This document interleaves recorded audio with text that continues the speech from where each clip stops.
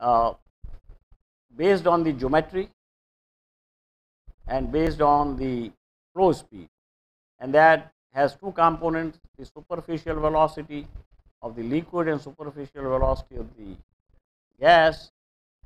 These three parameters alone, and as I showed you yesterday, can give rise to very different flow patterns. So as you saw that how complicated the flow patterns were, what people were used to do is that just to capture the flow pattern and then try to do the modeling. And those modeling were all empirical in nature. So even if the book, like Christopher Brennan that I showed you, I have a copy with me.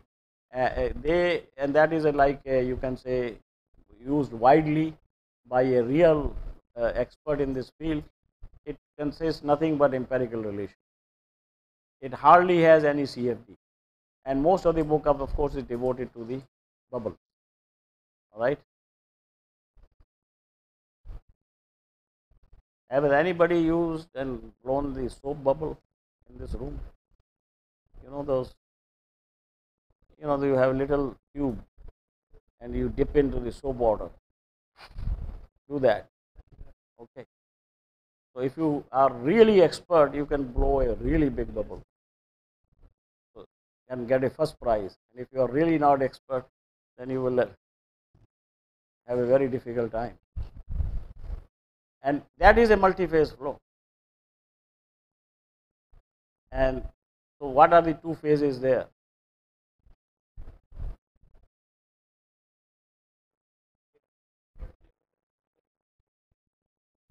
So there is air outside, and what is inside? All right. And so where is the soap? Very good. So that is what it is, and the main effect is the surface tension.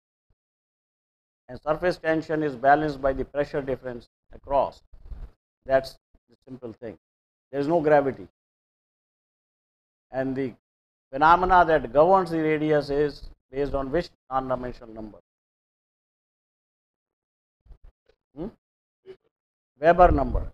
Or Weber number is similar to the Morton number times something like a Bond number, etc.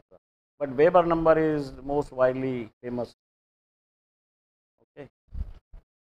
So yeah.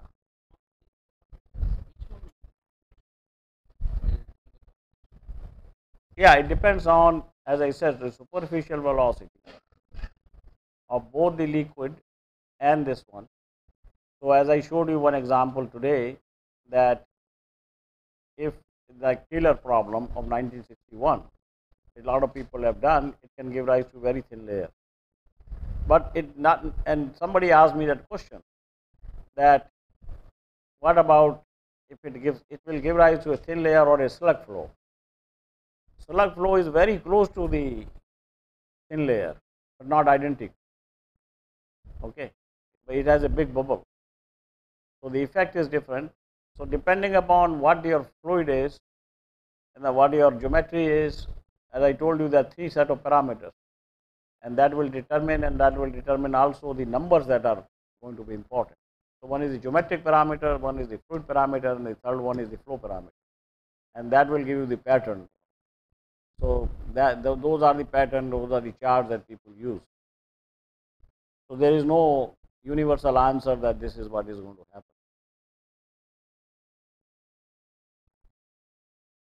So I didn't show you yesterday this one. This is air and water. Keep things simple, and this is in a horizontal pipe. And this is for various different type of. The pipe is now a constant in this case. The length is constant.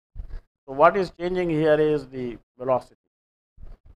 So it's a velocity of the liquid, which means that the percentage of the liquid and the percentage of the air, water versus air. So that percentage of the two and the area is there and the velocity of entrance. And they will determine whether you have bubble of this type, you can have a wavy situation, which means that you have most of it is air, and then you have a plug flow, okay, which is more like a that slug with a larger bubble. So it becomes a slug with a bunch of larger bubbles, becomes a plug. And then there is actually a plug flow approximation that you can treat all of them in one chart by assuming that you have a plug flow type of profile and you're pushing. And then you have a stratified, and this is an annular flow. The only difference is that you have a thin layer, and then you have the bunch of bubbles there. And so somebody was interested in spray and so on. So, this is basically a classification depending on various conditions. Okay. And yesterday what I showed you were this chart.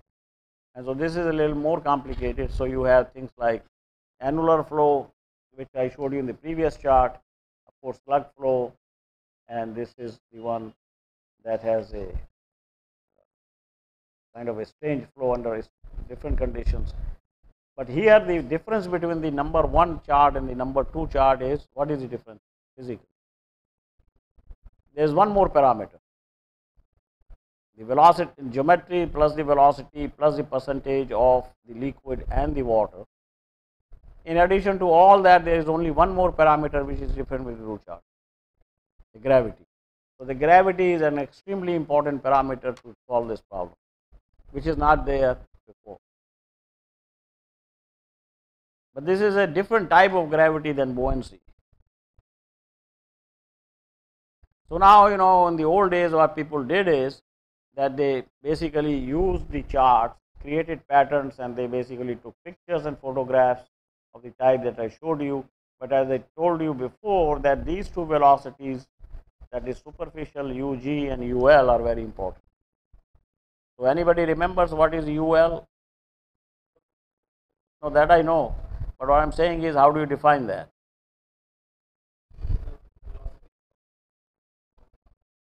But the area is a total area. It's not the area of the liquid, it's a total area. So now this is the flux that I also showed you. And so here, when you are reading these charts, you will find that there is a rho gas and rho air and rho oil and rho water. So you may say that, there are too many rho and mu. So why it is there like this? So this is a non-dimensionalization. So if we have a gas, we are non-dimensionalizing by air. And if you have a liquid, we are non-dimensionalized by water. So this is basically, when you are studying these charts, you have to be aware of it, because I have seen that many times people get confused, that there is air going on, there is a water going on, and there is a gas going on, so it becomes a 4-phase flow.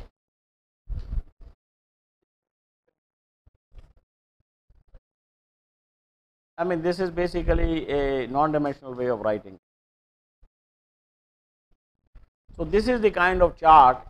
How many of you, those who are multi-phase experts, have seen this chart before? You have seen, right? And there is a hand in the back, so at least there are a few people who have seen this. So this is how the chart is made, and I showed you yesterday a similar chart, and this is what is called the Baker map after the guy who did it. So what it's showing is that this is a gas-based flux with some parameter, and this is a liquid-based flux, and you can calculate these for a given pipe with various superficial velocities as input. Then, depending on the value of the gas and the liquid fluxes, you can see what pattern you will get out of those 6. So you will have an annular flow, you will have a slug flow, you will have a plug flow, you will have bubbly flow, you have a stratified flow and a wavy flow. So now, if you have this picture and you do the experiment and you know from the experiment what this value is and what this value is, you can calculate that what type of flow will be. And if it turns out that you have a different kind of flow, not this type of flow that we have put in the previous chart, then you have to really examine that maybe you discovered something new. It's possible. Or it is something very different. But the thing is that most of the people who have done these experiments, they find that this is a reasonable chart, but not a perfect chart. So There's been a lot of work in generating these kind of charts. So these are called maps. So there is a Dunkler map, etc. So the reason I told you that I'm not going to spend too much time is that they are all given in the handbook and all that, and they have very little to do with CFD. If you really want to do CFD, you can just take this and take a pipe and take ANSYS fluent and just run one case. So let us you run whatever you like, you take a plug flow and run the case, and you can do in no time, because a grid is going to be very simple. You can have a lot of grid, run time will be small, and these parameters are not that bad. And then see whether you get that pattern. Okay. So now if you get that pattern, then try the other ones. And so if you get all these patterns, then at least you have done what I told you to do before, that you have reproduced the results of Baker chart, which were done about 50, 60 years ago by doing ANSYS.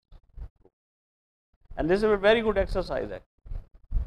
So if you are interested in trying to do that, you can try it and see whether it works. Okay. So these are simple problems, they are not really that complicated. Okay. So now the question that I have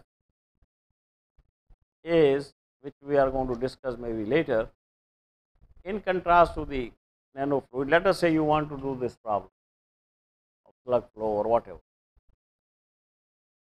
In ANSYS, what kind of model are you going to use? So you have air and you have water, two phases. Are you going to use them as a single phase, or you are going to use as a two phase? And if you are going to use two phase, then what kind of model are you going to use?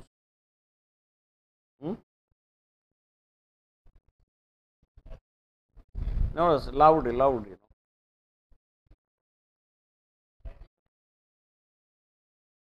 So this is a good answer. So what you do is that you will use the VOF, and stratification will be automatically taken care of. So the method that you will use that you will use the volume of fluid method that can account for the two phases. That is simplest. So the two phases are water and air, all right, or whatever gas you may have, and so you can then use the volume of fluid method, and depending on what percentages you put in, then it will eventually evolve into some kind of a flow depending on the superficial velocity, etc. So that's a perfect answer actually. So that is how you do the volume fluid. Right now it is a mystery, but you can use that as just click here, click there, and it will do it for you. All right. But what is a volume of fluid? Okay. So that is I am going to explain tomorrow with some numerical input, so that you understand this black box inside the ANSYS, which is called volume of fluid. Okay. Now, if you are much more enthusiastic and lot more time and capacity, and you already have learned, you can try the level set method also, but that is much more complicated. Yeah.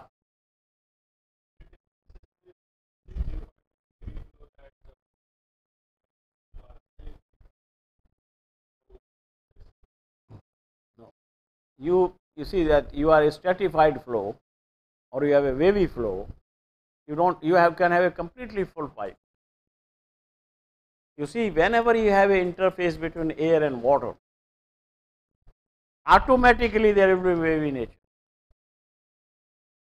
You see, the way the water and air are, you cannot have a flat surface. Okay, it is impossible to have a flat surface, whether it is a river bed or it is a canal.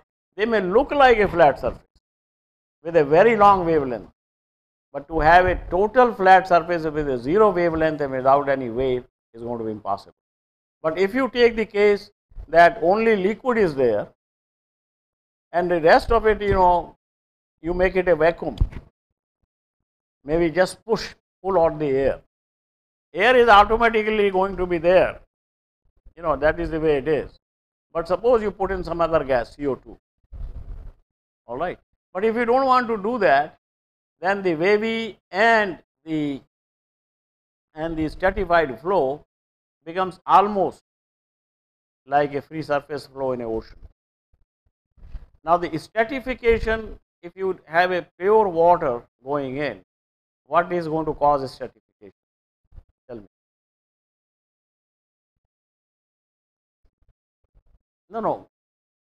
You have a pipe, you push in some water because of pressure gradient, and then you have air automatically there, and you fill it up to certain level, and it will always be down because it's a higher density, right? So you have a simple case, and you have the flow going on because you have pressure gradient, right? Which one? No, I am saying your case. It is not filled.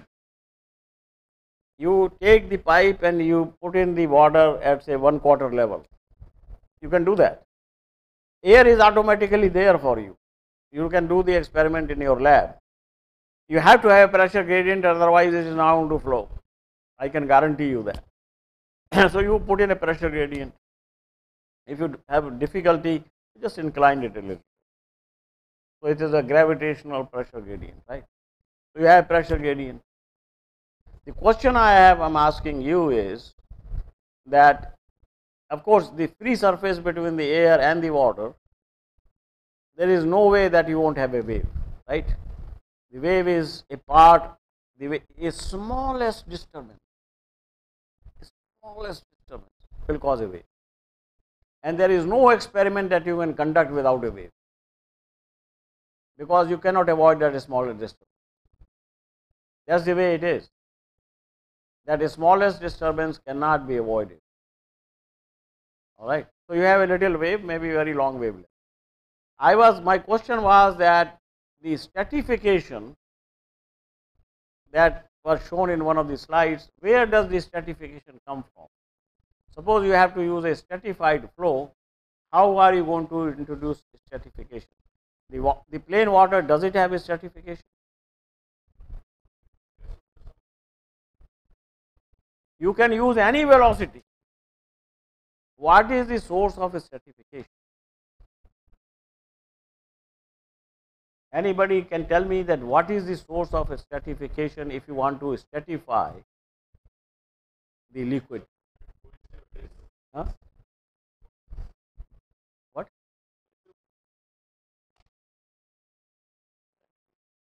The stratification comes from the variation in the density. That is the only way you can create a density stratification.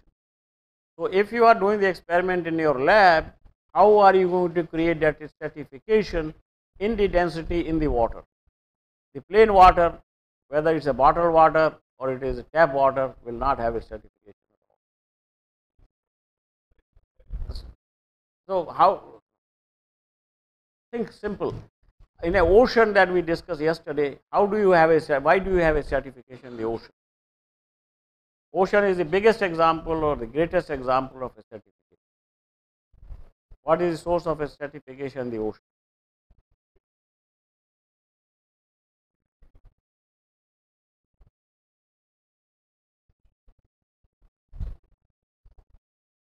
It is the brine. The way the salt is distributed in the ocean layer from the top to the bottom is not uniform. Concentration or the variation in the density of the water in the ocean is generated by the distribution of the salt.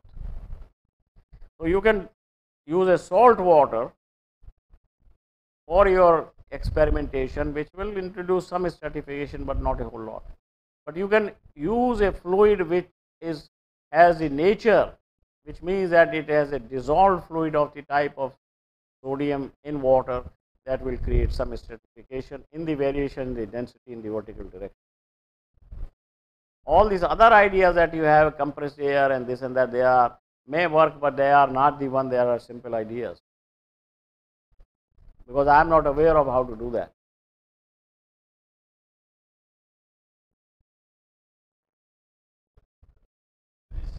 Yeah, yeah. They use a compressed air. Okay, okay. No, I mean, I am giving you the analogy with the ocean. That is the easiest way to do it. But I am not saying that the compressed air or etc. many other techniques may not work. But I am not aware. I mean, I personally don't know. It may work. Because Banerjee is a real expert in this, so he must know that it works. There may be other way to cause acidification also. Like in case of river, the water is pure. Pure means it doesn't have any salt. But in the river, how does this acidification comes in? So in the river, the stratification comes in because the river water, the top one doesn't have much, but the bottom one always has some gravel moving around. So all the slurry that you have, it creates a very bad stratification. So depends on, if you have river, with 2 meters or 3 meters, 10 meters deep, then the earlier part of the layers will not have that much stratification, and also it doesn't have that much wave. you know but river is always flowing under gravity. So the important thing I keep repeating, which is very important, that first you have to understand what problem you are solving, and then how are you formulating that problem experimentally or in numerically, and what is the physics to capture that problem, and then what is the after that which code is going to capture the problem. So like he mentioned that VOF is good enough, and I agree with him. Now, if we want to have a stratification, then how do we specify the stratification in the code? Then you will have to put in something for the density. Yes, you can, but you will have to do some UDF and some additional work. So there are all these extensions have been made, but they may not be in the basic fluent. So I am not really up on it, but they keep on adding this version, that version. So it might be there, but I am not totally sure. And now that becomes important in the case of the hydraulics problem.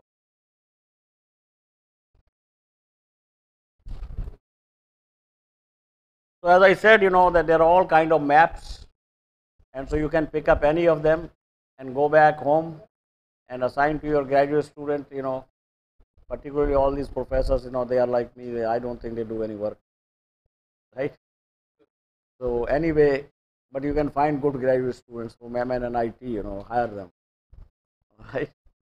But if you take a map, the one that I showed you, and can generate this map by ANSYS Fluent, that it will be a publishable work of great value. Okay, it will, and you will find that what is the problem with this map. There are a lot of problems with this map, but it is a good, it is a good chart. Good means it is reasonably good. These boundaries are, fluid. Fluid means, that they may change once you use the fluent or some other, and that will give you a really very good experience that all those flows like churn flow and etc. when they occur and when do they become turbulent. Okay, so this chart is the one that I think you can focus on, and then there are a lot of charts and the handbooks which are just improvement of this. All right, so I'm not going to go over that because there is not much to belabor. And if you look at it here, again these are other charts with the same thing. So this is the flux of the gas and the flux of the liquid. Okay. And this lambda and other parameters are there written before. Okay. Now the only other thing that is very important in this case, particularly if you have a vertical pipe, that you have the force. This is due to the acceleration. Okay. All right. And this is the force due to gravity, because gravity is important in a vertical pipe or pressure difference. And this is the friction. Okay.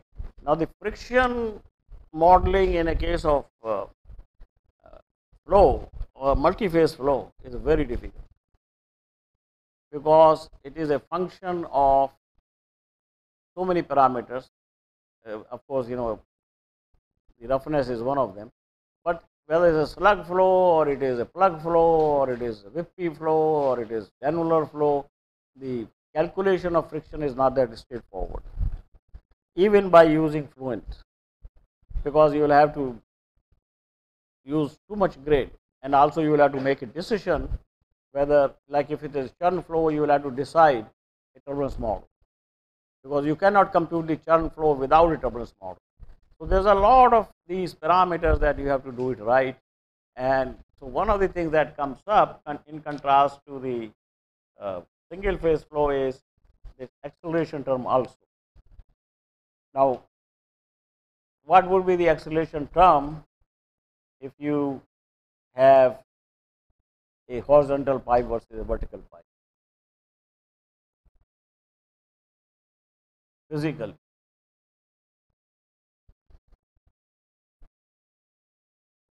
no. Laminar turbulent is whether is a, what is the velocity, superficial velocity, which is the churn flow or not. That is a separate issue. But what else is there? Because as I said, that the flow will not take place unless you have a pressure gradient. All right. So what happens is, in a horizontal flow, the effect of gravity is negligible, but the effect of gravity is so significant that it causes the acceleration and the length of fully development that you have in case of even laminar flow to a fully developed flow that takes a tremendous amount of length. And these pipes are very small, that you cannot neglect the effect of acceleration in your real experiment, and so you cannot expect to do that in the otherwise you will get really bad answer, because if you had a luxury of using a pipe which is hundreds of meters long, maybe you can get away with it if you are interested only in the downstream small region. Otherwise you cannot do that. So that is why it becomes important. But this calculation is a lot more easier if you have a single phase flow in a vertical pipe. So anyway, these are, you can find these expressions, they look kind of bad, but they are easily derivable, and I am not going to go over it. This is a void fraction. Anybody remembers what this is? No, this alpha is a void fraction. What is this? What? Yeah, dry fraction, and that is the mass quality. And so rest of the terms. Okay, so it is easily derivable. So anyway, you can continue, and this is for an inclined pipe at an inclination of theta degrees, the effect of gravity. And these are all very simple expression you can derive actually. This is a mass quality, this is the void fraction if you want to relate it to, and rho g and rho l. So these are very straightforward expressions.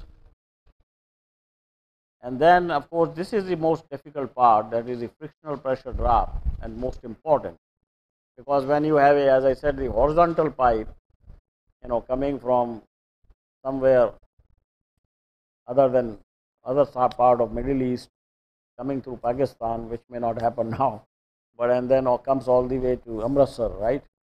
You have 2,000 miles of pipe with 20 meters diameter. What is the most important? The friction drop. So that will determine how much force you require to push it. Okay, so that is where there are all kind of parameters that are done. The most widely used, and I think most credible among all the work that has been done, I don't know if anybody has heard of it, is called the Lockhart-Martinelli parameter. So Lockhart-Martinelli parameter that was done in late 40s or early 50s, that remains a gold standard. People have improved on it, but I think that is still, that is the gold standard in this thing. Okay. Now this n is a Blasius coefficient, whose values are given downstream, and this relation that we have, which is a phi sub z, is the g is the gas gaseous phase friction coefficient with with only single phase, and so the 0 means there's a single phase, and the other one without 0 means that it is a mixed phase of fluid and liquid, and gas. So you can go over all this, as I said, this is something that is very straightforward so long as you know what X is and what delta PF, for example, is the friction, and the other one is written GO means that gas only, O means only. So you can keep on going here, there is not much, but these are all given in the handbooks, So I'm not, you can have circular pipe, parallel plates, squares, any kind of pipe you want and have relations. Now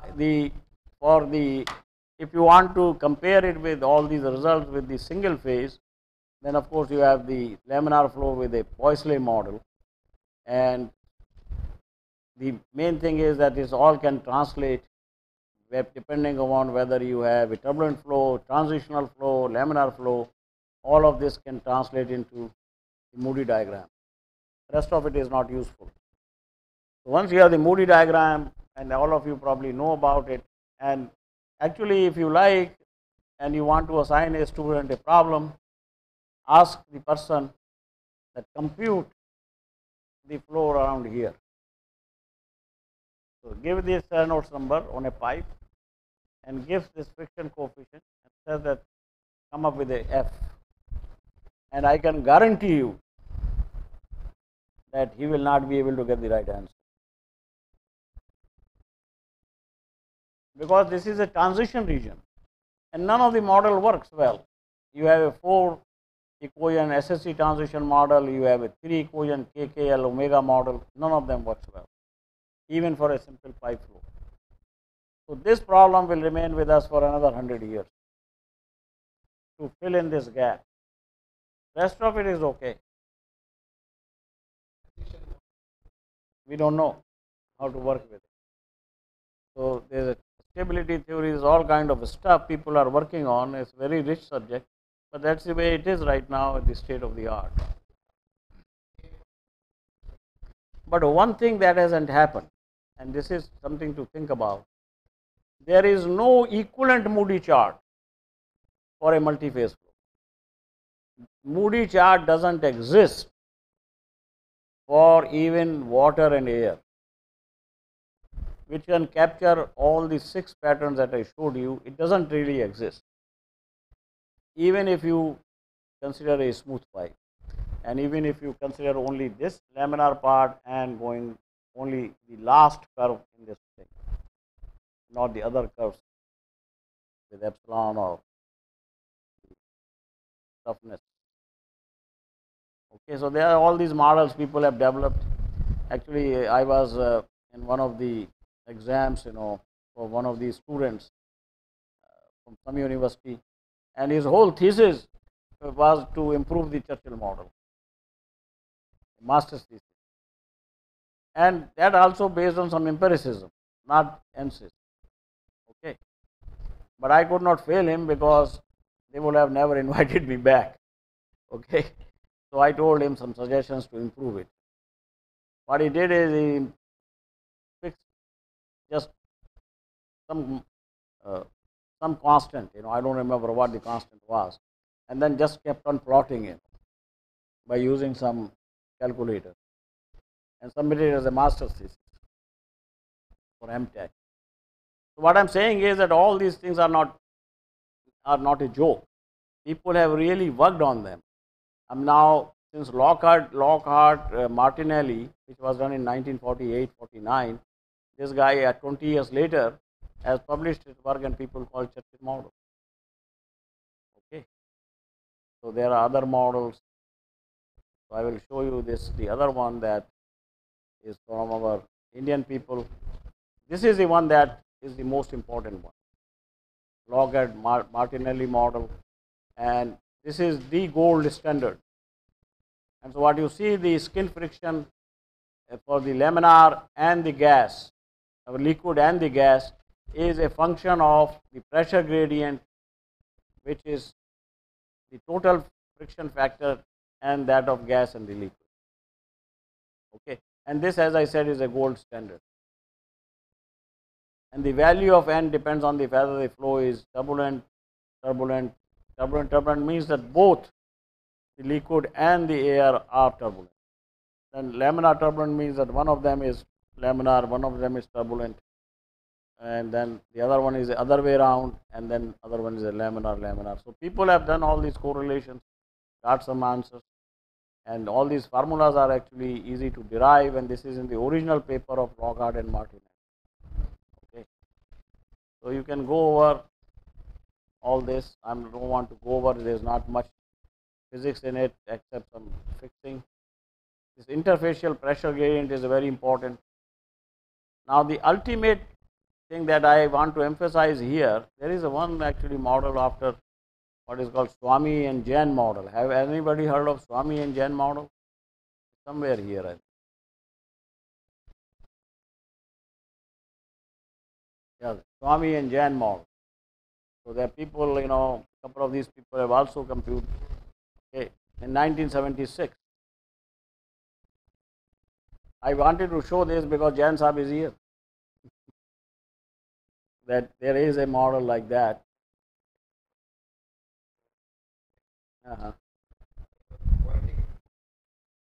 Oh, okay.